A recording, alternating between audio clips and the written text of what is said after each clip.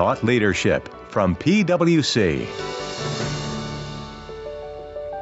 Of course, there will always be someone who has something to say. Yeah. You will never fulfill all expectations, but you need to have a rational way of explaining where you put the bar. That's what is important. Hello. Today we're continuing our CSRD Spotlight series, focused on giving you the latest that you need to know about the EU's mandatory sustainability reporting rules. This is PwC's Accounting Podcast.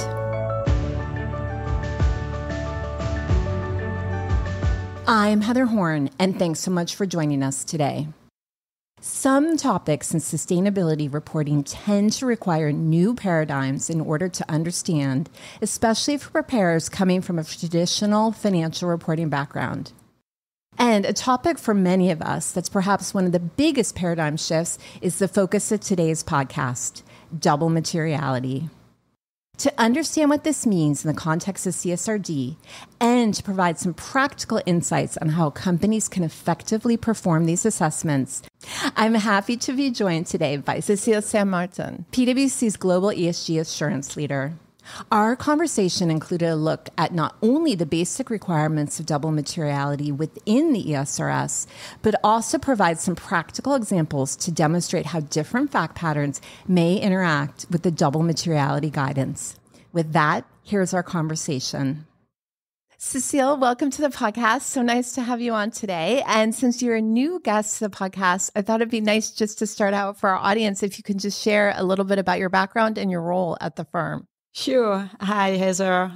Bonjour. I'm a partner from PwC France, financial auditor by background for a number of our French headquartered international groups, which led me to extend my assurance practice to sustainability assurance several years ago, as maybe you know that in France we already implemented a regulatory requirement for limited assurance over sustainability reporting for our listed groups. So this led me to my current role as PwC Global Sustainability Assurance Leader. You can imagine that we have a very intensive activity with our audit client at the moment around CSRD, in anticipation of the coming assurance requirements, and specifically many questions around their double materiality assessment. And it's interesting, your reference to limited assurance, because we've been talking on the podcast about NFRD. So is this under NFRD that you're already giving under NFRD. limited You have assurance? a few EU territories, France, Spain, and Italy, who already requested this sustainability reporting to be audited with limited assurance. So before we get into our true topic of today, which is double materiality, I have to ask you then, for companies that are going to be new to limited assurance, what's a lesson learned that you would share? Well, first, I will have to say that CSRD is a brand new world, even for previous NFRD reporters. Very the scope, fair the point. extent, Yeah. the complexity as nothing compared to previous reporting. The second point I would say is anticipation and the right cooperation within the different streams within the entity, the different teams. It's really a multiple competence project, and it's not only the thing of a sustainability team. Yeah, definitely a lot to think about and a big change from financial reporting. And I think, again, one of the things that people are finding most challenging about CSRD is this concept of double materiality and how that should be approached. And for at least many companies that we are working with, they've gotten through scoping, which is a big question for some non-EU companies. But for both EU and non-EU companies, I think right now is a big time for double materiality. So maybe just starting that off, since it's a new concept, what can you kind of share in terms of what we mean when we use that phrase? Sure. So it's the foundation of what information will be reported. Double materiality, it's the accumulation of two materiality concepts, impact materiality and financial materiality. So first, what is impact materiality? It is what matters to the planet and society. It is also referred to as the inside-out impact that a company has on sustainability matters. Impact, it can be actual or potential. It can be positive or negative. It can be over the short, medium, or long-term time horizons. Company may have mitigation actions around negative impact, but they should usually assess its growth and not net. And also important to mention that it includes impacts connected with the entity own operations, its product and services, but also its value chain. That's very important to include all your business relationships. So that's for impact materiality. Now, financial materiality is something which is often easier to understand. It's what matters to investors and creditors, so something we all know very well from the financial environment. So it's all sustainability topics affect the future development, performance, and position of the company, what we also call outside in. It can be a risk or opportunity that affect or could reasonably be expected to affect the entity financial position, its cash flows, access to finance, cost of capital. It can also be on short, medium, or long term, like impact materiality. It's only prospective. And so the double materiality addresses the full spectrum of either and both impact and financial perspective, really resulting in a holistic lens of what matters to the broader stakeholders of a company. So, Cécile, before you go on, let me ask a question that I've gotten and didn't give the best explanation, I don't think, so maybe you can do better. This concept of inside out and outside in, how would you describe what we mean when we say inside out? So let's take a simple example of GHG, which is something that exists in all sustainability reporting standards. The inside out, so the impact, it's, for instance, the emission that you are generating by the entity production process or through your value chain, which negatively contribute to climate change. But you can also have positive impact linked to GHG inside out. For instance, if your entity is selling a technology that is reducing GHG emissions or is developing nature-based solutions for carbon capture and storage.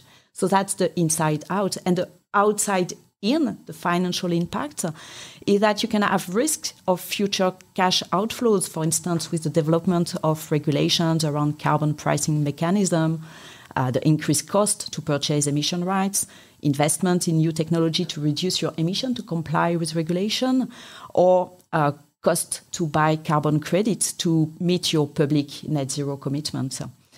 Yeah, so actually it's a great example because we've just been doing some podcasts on taxonomy, and one of the examples that we talked about there was someone who manufactures electric vehicles. And so you are creating emissions from your own manufacturing processes, but then overall you're contributing to lowering of emissions because then if someone's using your electric vehicles. So that would be an example of the type of activity that you're talking about. Yeah, all right. Sure. That's very helpful. And then the other question that we've gotten is, for many people, impact materiality is a new concept, but actually that same concept is included in the GRI standards. And so we'll get more into this later, but are you seeing people referring maybe to work that was previously done as part of their GRI work? For sure.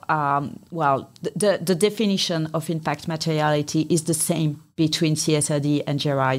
CSRD leverage on what was done by GRI. So it's not a full alignment because the CSRD regulation imposed a few differences, but as far as possible, they really got alignment. So GRI reporters have a very good basis to make their impact assessment according to CSRD. So then they just have to marry together their impact materiality and with the financial. That's right. Yeah, all exactly. Right. So I jumped in there, and I think you were going to finish explaining to us then sort of how we think about double materiality and the components. Yeah, maybe one point that I wanted to explain, because this is a term that we will use a lot. It's IROs. So IROs is really the combination of what results. I is for impact, so what result from the impact materiality, and R and O's, it's risk and opportunities, which is what results from the financial materiality assessment. So you will see that we will talk a lot about. Yes, actually, in my next question, maybe we can go through some of that. So why don't we talk about then, we talked about GHG, and I do think for most people, that is maybe the easiest place to get their head around some of this because we've been talking about it for quite some time. But are there any other examples then that you could give of these impact risks and opportunities or that? Yeah, for sure. Let's take another example in the environment, ESG environment category. Let's take the example of a company which is manufacturing beverage and the assessment of whether water stress is a material topic for this company from a double materiality point of view. From an impact point of view, we could say that there may be material negative impact. For instance, if your production process captures too much water, creating scarcity for local communities or modifying habitats for endangered marine species, you could also have positive impact because you create employment for local community. So that's from the impact point of view. And from financial point of view, a few examples of risks. The inability to produce during severe dry periods, reducing your cash flows. New regulations that create compliance costs or needs to challenge alternative or to organize alternative sourcing, higher transportation costs or investment cash out related to that. So let me ask you a question about this water stress example in particular. And this is very near to me because I'm from California, where we have a lot of water issues. And I think your example really rings true because you have this idea of agriculture takes a huge amount of water, but you're also producing food, employment, and everything else. And so how are you seeing companies grapple with this combination of it's creating an issue, but at the same time, there is a benefit? How are you seeing people balance those two? In fact, it's not so much a question of balancing rather than being transparent around both. You don't have to add the plus and the minus and say at the end, it's zero and I don't disclose anything. You have to disclose both the positive elements and the negative elements.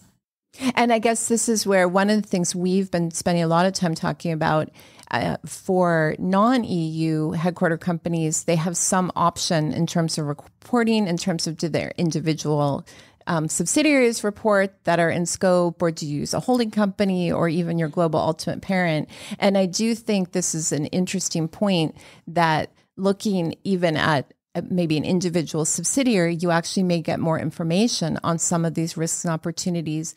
But I also know there's requirements to disclose if you have a lot of subsidiaries with different IROs. So how do you think about that as well? Yeah, so you're right that there is a close connection between the way you decide to make your scoping for reporting and the way you will perform your double materiality assessment, because the result will not be the same if you look at a standalone subsidiary in EU or if you are looking at an artificial consolidation or the ultimate parent consolidation. You will not have the same list.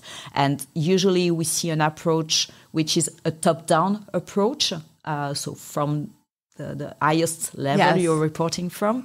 But there is a need effectively to ensure that you are not missing one specific material impact or risk of opportunity which is specific to a subpart of your business. So you need to include that level of granularity.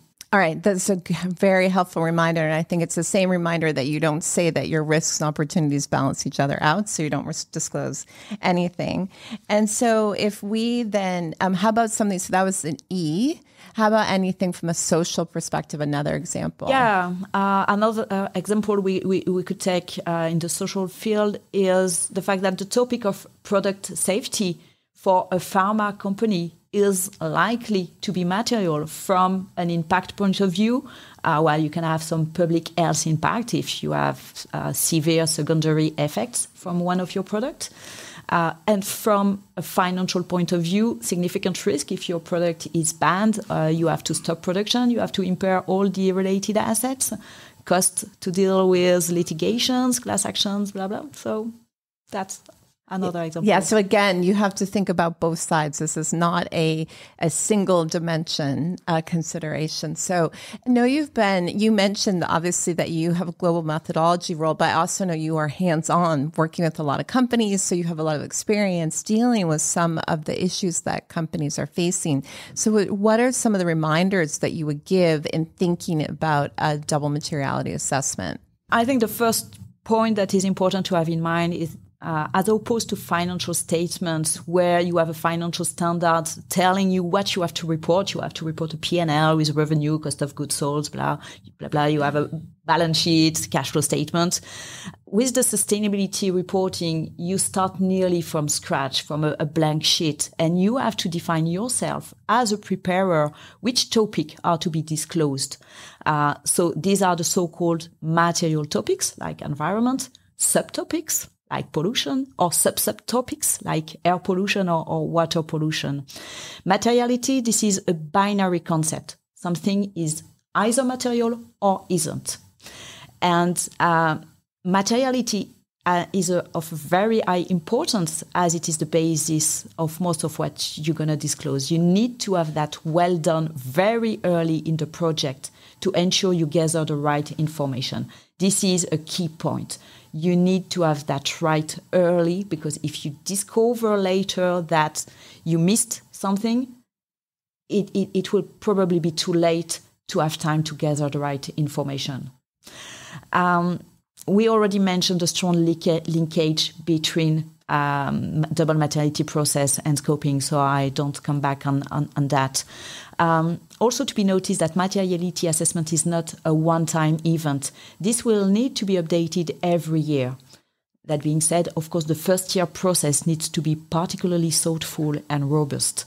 While there may be adjustments year to year due to general changes in stakeholders' view, in company events, it may be more challenging to explain less observable changes. For instance, if you discover a little bit late that your industry peers do not report exactly the same thing as you, it may create concern about the quality of your process.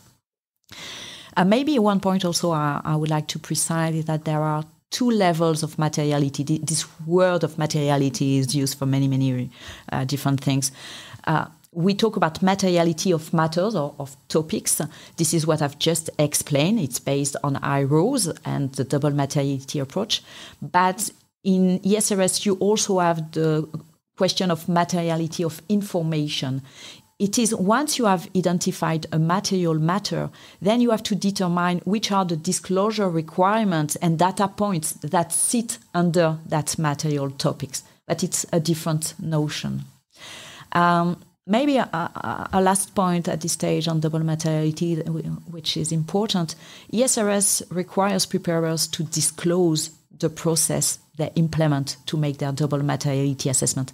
And assurance providers will need to conclude specifically on this process and its implementation. So that's why it's very important to make it right also. Yes, definitely important. Now, let me ask you a question about this two levels of materiality, because again, this is where we're getting a lot of questions. So now if I have concluded you use pollution and air pollution, for example, then you would then determine which types of air pollution, or what is sort of the next step in that assessment once I've said, okay, pollution is important and air pollution is important. So if you've determined that air pollution is important, you will go back to the topical ESRS, who is specifically dealing with that pollution.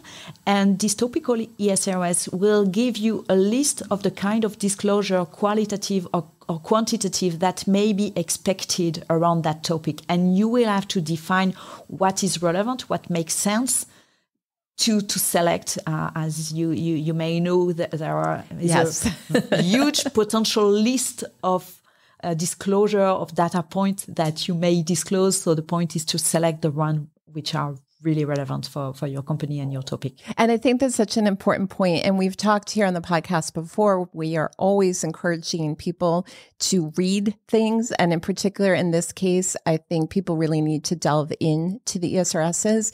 And as soon as you start reading, what Cécile is talking about will make more sense, because then you can kind of put these pieces together. But I do think it's important to not think, okay, I'm going to do scoping, then I'm going to do double materiality, then I'm going to dive into the ESRSs and understand what's required, because I think the understanding of what's required is very helpful as you're going through this process. Yes. And you will find lots of useful elements within the topical ESRS to make your double materiality assessment. Because if we go to that question of where the guidance is to prepare the double materiality, the first guidance is within ESRS 1, which outlines the 4 general steps to be followed for the double materiality assessment. So there are guidance on the methodology, but also then you need to complement that by the topical standards,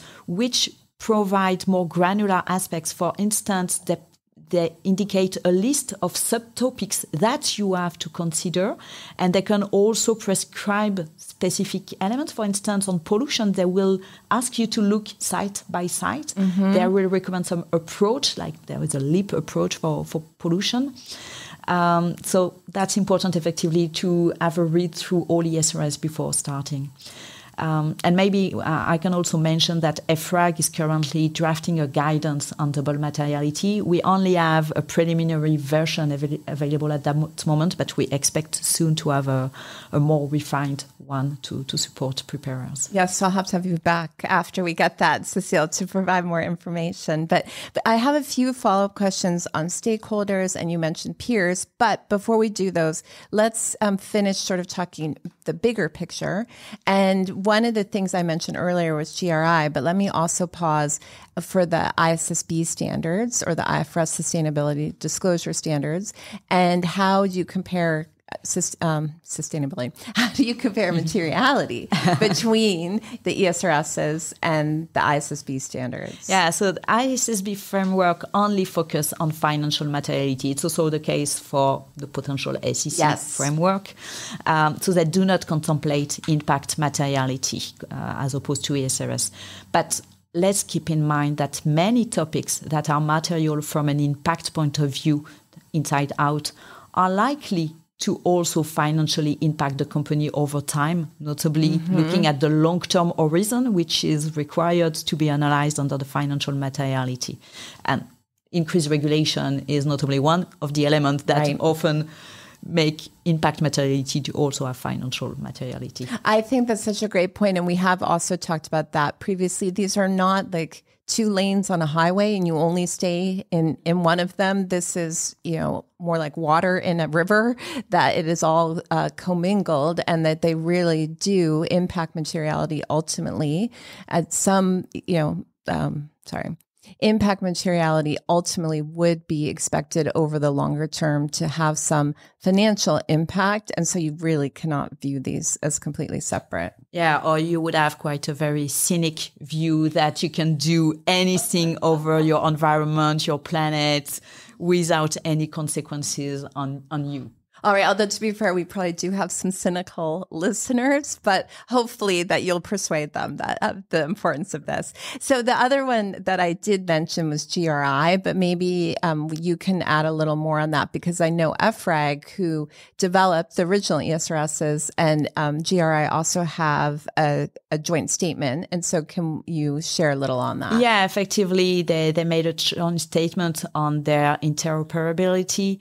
And this joint statement says that ESRS and GRI definitions, concepts, and disclosures regarding impact are fully, or when full alignment was not possible due to the content of the CSRD mandate, closely aligned. So that's what I said. Existing GRI reporters are very well prepared to report under the ESRS lots of shared disclosure and high-level alignment is achieved.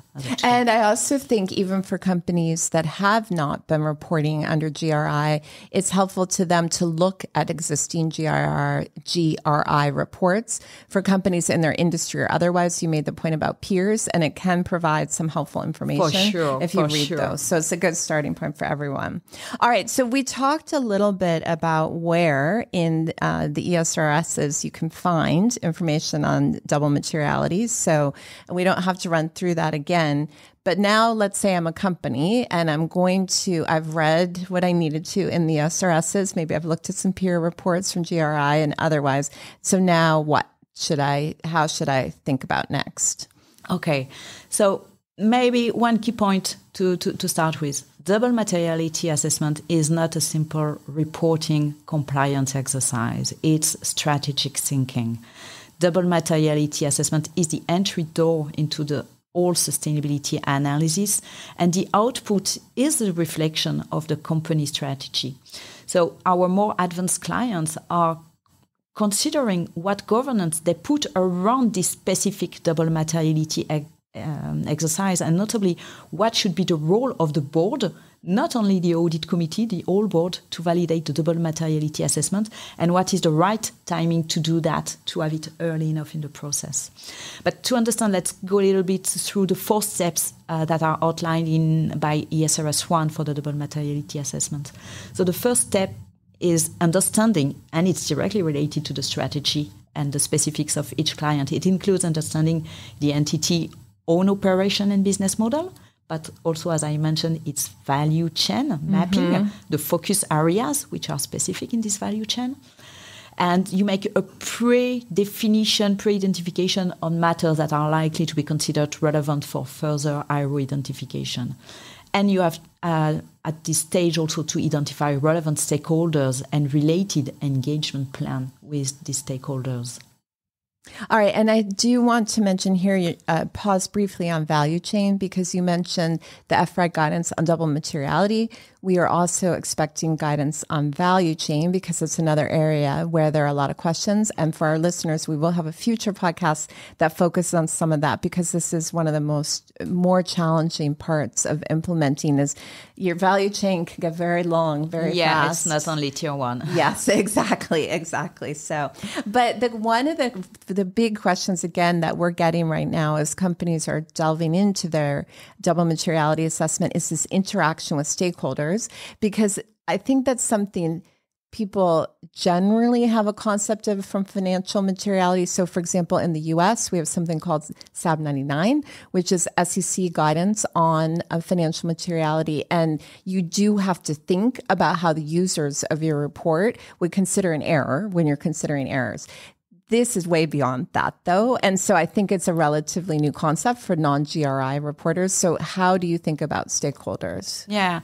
So effectively, with the double materiality concept, you should identify the users, which is what you mentioned with the financial approach, but also from an impact perspective, the affected stakeholders, including silent stakeholders like nature. So stakeholders you consider should be relevant to one or more topics. You don't question anyone on everything. You should allocate the stakeholders by topic. And this mapping will be very useful to determine which group to directly involve in the materiality assessment. It is interesting to note that engaging with stakeholders is not compulsory according to ESRS. But let's be honest, there is a strong expectation that it will be done. And engaging with stakeholders is not about perception. It's not just openly asking which topic they consider important. There is a need for a more objective ask to compare and assess a broad range of ESG topics from impact and financial perspective. It can be quite challenging because not all your stakeholders may have the maturity to go through that exercise. So that's this interaction, you need to prepare them very carefully to get the right output. And to my view, stakeholder dialogue should not only be used to collect input for the double materiality assessment. There should be time for discussion around the strategy, policies, and action plans for these topics. I think that's an excellent point. Let me go back to something you said about the expectation that it will be done. And because this is, again, a question we're receiving. And as you mentioned, have to disclose your process for double materiality. And that would include disclosing interaction with your stakeholders. And so to your point, it's going to be very notable if you have developed your double materiality assessment without any of this input. Yeah, effectively, just transparency is one element which made me say that there is a strong expectation, even if, again, it's not compulsory and you can use different ways to indirectly get their output. There are many manners you can use by using a press release, external report made by these stakeholders. So it's not direct interaction. Yeah. Well, and I think the other thing is, this is often framed as extra work or difficult or otherwise. But I think if you report this the right way, you mentioned strategy. This actually could be very helpful from a company perspective to be able to say, I have this huge spectrum of things I could be considering. But if I do talk to my key stakeholders and consider the silent ones, as you mentioned, it actually may help me focus my efforts more and drive where I'm going to spend my time versus just this laundry list that no one has helped me prioritize. Exactly. And well, the feedback we had from companies doing that exercise for several years is positive because effectively they get very value-added information from that dialogue that goes much beyond the need for reporting or compliance, and it's a very rich source of information for refining their strategy. Yes, we need to reframe this, I think, as a benefit, it's an opportunity, not a risk, maybe is a way to think about it. The other question, though, is that you started to make this point that there's a huge number of potential stakeholders because there can be layers to those as well, sort of like value chain. And so how are you seeing companies think about how to prioritize them or where to start? Or is it really company specific? Yeah, it's really company specific. And while you have, of course, to make your pre-assessment of what you believe will be material or not at the end, and you have to confirm that by your process.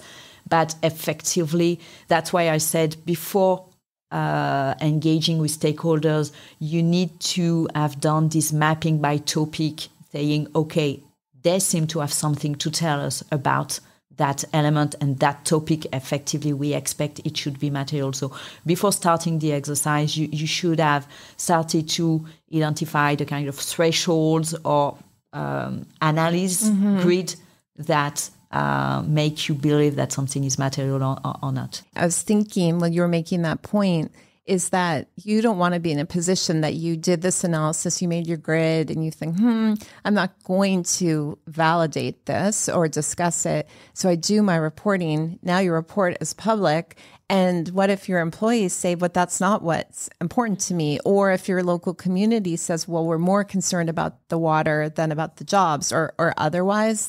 You need to get that input so that you're not caught off guard when you issue that report. Yeah, of course, there will always be someone who has something to say. Yeah. You will never fulfill all expectations, but you need to have a rational way of explaining where you put the bar.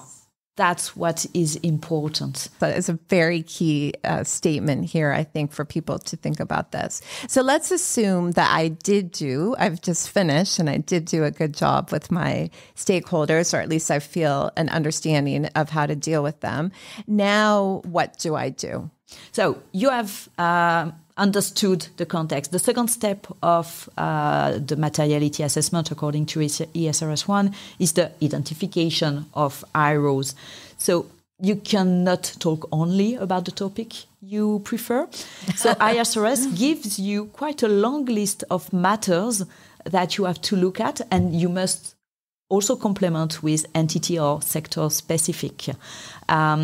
So none of the pre-existing list of matters is considered systematically material by ESRS. That's very important to note. It always depends on your double materiality assessment. Even climate can be considered non-material at the end of your assessment. But for this specific climate topic, if you conclude that it's not material, then ESRS standard requires you to explain why. So, as I already mentioned, you can look at scientific and analytical research, prior assessments, peer screening, sector reports, industry standards, ESG rating scorecards, and many more sources of information. Internally, you can consider any pre-existing risk management framework, risk mapping, of course, engaging with stakeholders or experts. Think about including your value chain in the analysis. And once you have this potentially long list of arrows, then you have to assess which one you're going to consider material.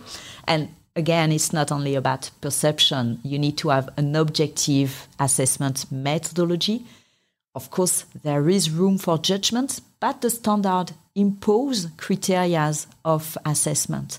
And notably, you need to define thresholds. So that's important.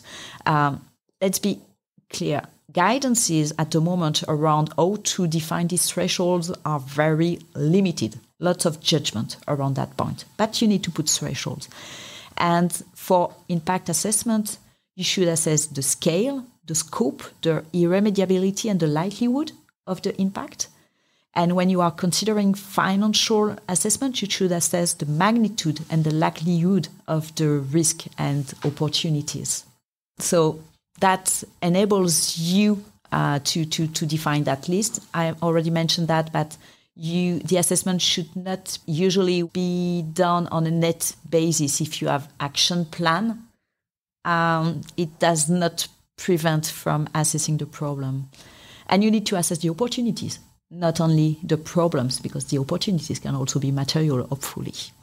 Yes, although I do think sometimes people focus more on the risks here, which is a natural starting point. Yeah. But let me ask you a question, though, because there are now some transition provisions in the ESRS, particularly for a company with under 750 employees. There's places that they would be able to delay some reporting or otherwise. And I don't know how many of our listeners would be in those situations, but how do you think about that in the assessment? You would still do your full assessment, and it would just be when you came to the reporting that you would say that those areas are out of scope in the first years? Well, I would say there is not a single answer to that.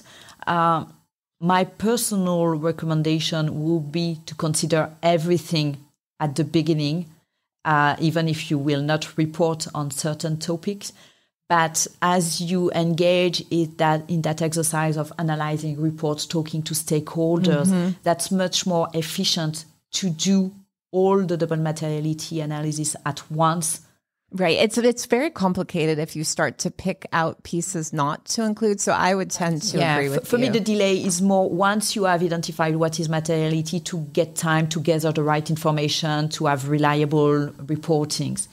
But for double materiality, I would recommend to do that as early as possible. I 100% agree. And I think it's an important point to make that you don't want to only do this part way, because it's just going to create a lot of extra work later. And I think not having a holistic picture also is not helpful. Yeah, and also because you compare one topic to another. If you don't look at all topics, it's difficult to really conclude that one is more or less important than another one. Yes, that's an excellent point. So now let's assume you have done your holistic assessment. You've included all of your potential risks and opportunities. You talk to your stakeholders, et cetera. So now what do you do with the output? So the fourth and final step, determination of material matters. So you have concluded which arrows exceed your thresholds and are material. Then you map these impact, risk, and opportunities to the topical ESRS to identify which are the topical disclosure requirements. And within this disclosure requirement, as I previously said, you have to identify the specific information that you're going to consider material. So now you start to know what will be covered in your CSRD sustainability statement, remember that the materiality assessment is only the beginning of the reporting process. Maybe one point we can precise is that there is no prescriptive output in terms of visualization or the way to show your double materiality assessment. But there is one big disclosure in terms of output, which is to explain in detail your IROs, the material one, and what are the consequences in terms of strategy and business model. So this is an interesting point, because you just mentioned earlier, you do have to disclose publicly your process.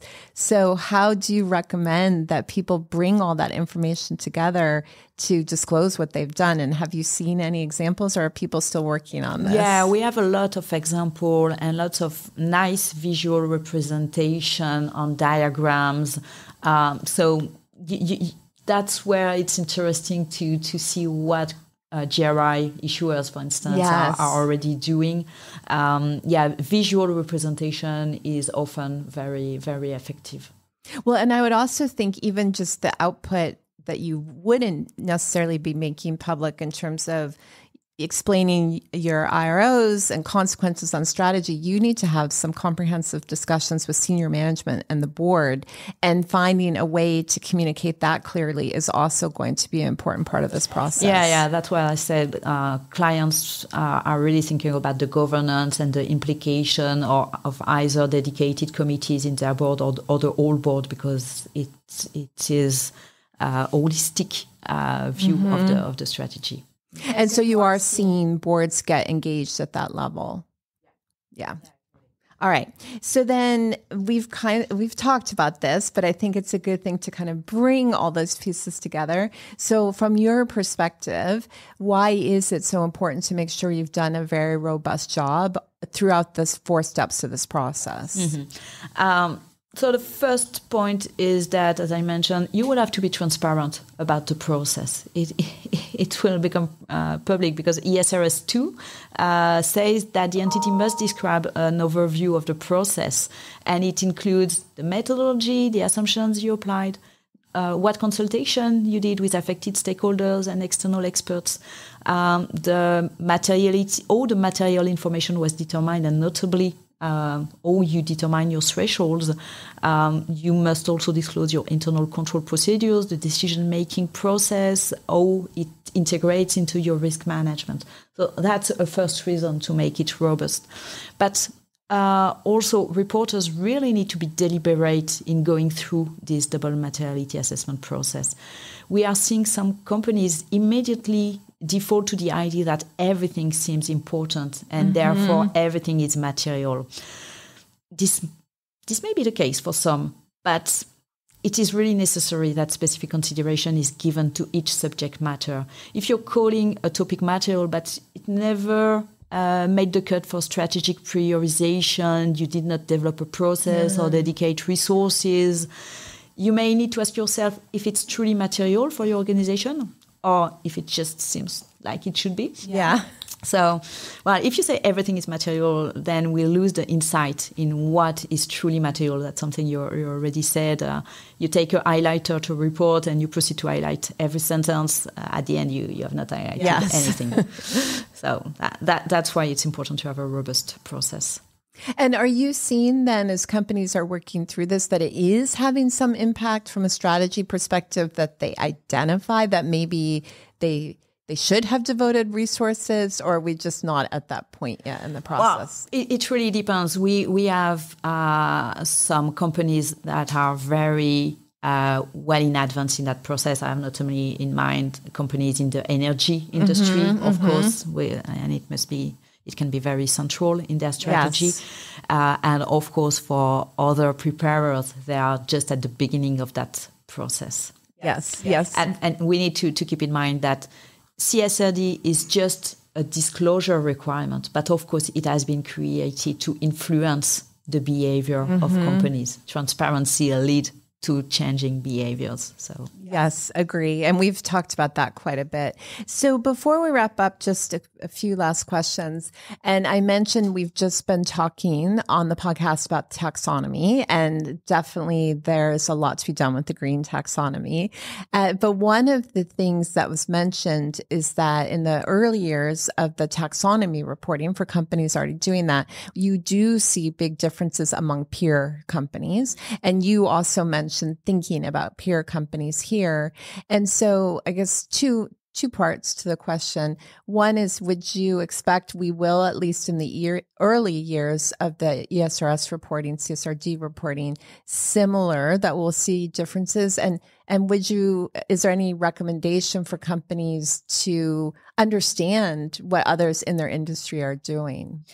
I think we will not avoid a situation where there will be some inconsistency in the first years. Of course, that's why we encourage to have a robust process, but some elements do not fully support that process. For instance, you have the industry standards that have not yet been drafted, right, and that will provide some additional insights and elements and guidance to the preparers in the coming years. Of course, we encourage to have a deep screening of what peers are already disclosing to align as much as possible. But for sure, there will be a maturing period for that reporting. Well, and I think the reason that's important, and the reason I wanted to highlight that is that you said this before. This is not a one-time exercise, so you're going to complete it for your initial reporting, but you shouldn't expect that the next year will just be check the box and it must be exactly the same. And coming back to the point we discussed on stakeholders engagement, I think that's a very important element that may secure your consistency with your peers, because they may be consulted by different actors in your industry, and normally they should share the same concern. So I think it's a good way to prevent missing something which will be considered material by your peers. Definitely a lot of points that you've shared that companies can consider, but if we sort of bring it all together, and I've said this a few times, I know you're working with companies now, and we also have the experience from NFRD reporting, which I know is different, but nonetheless it's experience, and then GRI. So what advice would you give to companies as you're talking to them? Yeah, so in terms of few practical steps, companies should leverage on existing materiality assessment, of course, particularly those who were GRI reporters.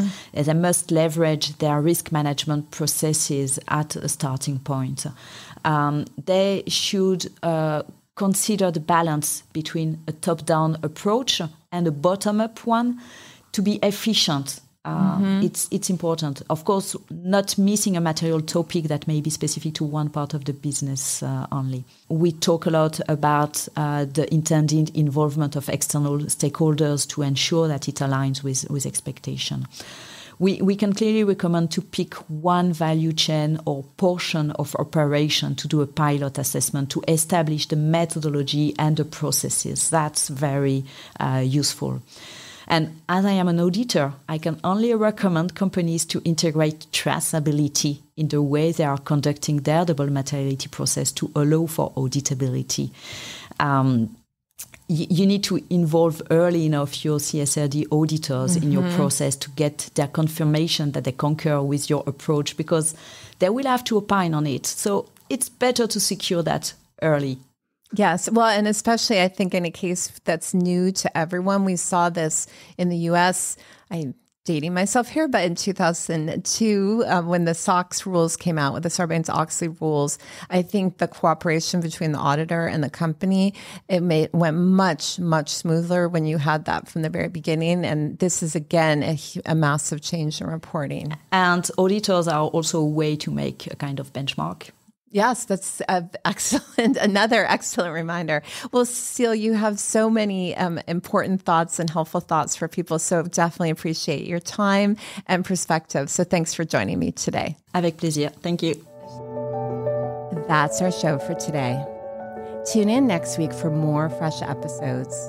So that you never miss any of our audio content, follow the PwC Accounting Podcast wherever you listen to your podcasts.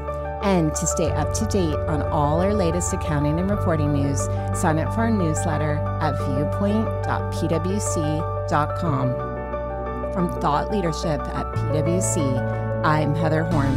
Thanks for tuning in.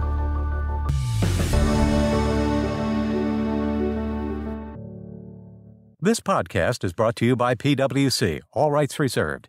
PwC refers to the U.S. member firm or one of its subsidiaries or affiliates, and they sometimes refer to the PwC network. Each member firm is a separate legal entity. Please see www.pwc.com/structure for further details. This podcast is for general information purposes only and should not be used as a substitute for consultation with professional advisors.